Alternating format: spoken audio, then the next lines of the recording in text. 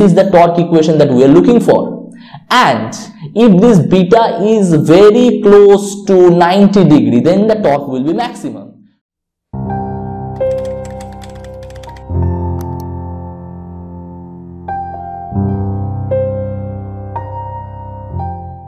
Hello everyone, today I am here with an interesting question, that is why induction motor are called self-starting or not, means it is self-starting or not. Most of the time we face the problem as is a single phase induction motor self-starting? This may be the question most of the time. So I will be discussing in a broad way, so that is why I have told that induction motor only, not single phase. Okay. The basic funda behind the self-starting part is about the torque, the starting torque, if it is present or not. So the basic point which I will be going to discuss is that it is the torque speed characteristics of an induction motor. So in case of three-phase induction motor, if we can see the three-phase induction motor speed torque characteristic graph, so we will be able to see very easily that there is a self-starting torque here. So basically we are having a TST, that is the starting torque. But in case of single phase induction motor, mostly that we know that it is having no self-starting torque. But whenever you are having or facing a question, this kind of question in interview, you have to again ask what kind of single phase induction motor you are talking about. Is it a single phase single winding induction motor, or it is a single phase two winding induction motor? The different scenario is present for different cases. If it is a single phase single winding induction motor, then you can easily say that okay, starting torque is equals to 0.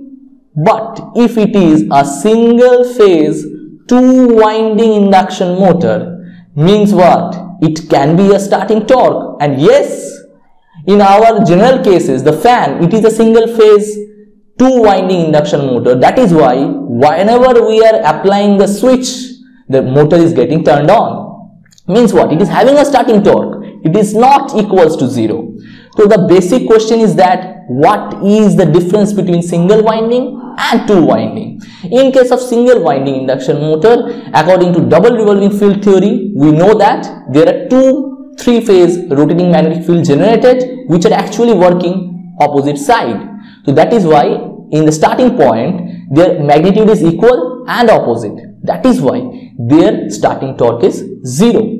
But in case of single phase two winding induction motor, there is a starting torque because of the extra effect of another winding. That is, the main winding is present in both the cases, but there is a special winding present in the single phase two winding induction motor, that is called auxiliary winding. This is rather called only a starting winding also, auxiliary winding. What is this? This is actually a winding which is helping the motor to start. It gives a phase difference to the currents which is present in the induction motor. As we know, the torque which is there, the starting torque you can say rather, that is proportional to the currents and the angle between them, the phase angle, that is the sine beta portion. Means if we draw the phasor diagram, if this is I1 and if this is I2, if their in between angle is beta, then this is the torque equation that we are looking for.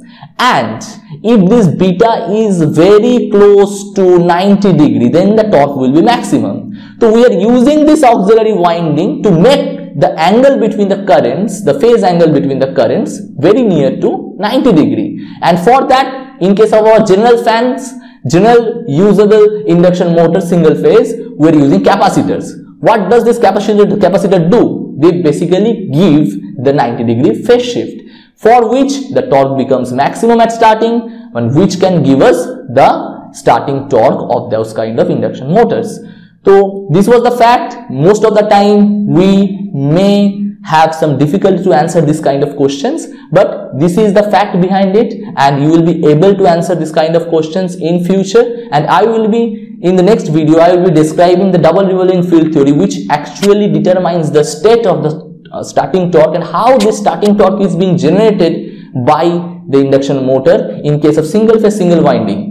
So that will be my next video, and stay tuned to my channel please, then it will be very much effective for you. Thank you.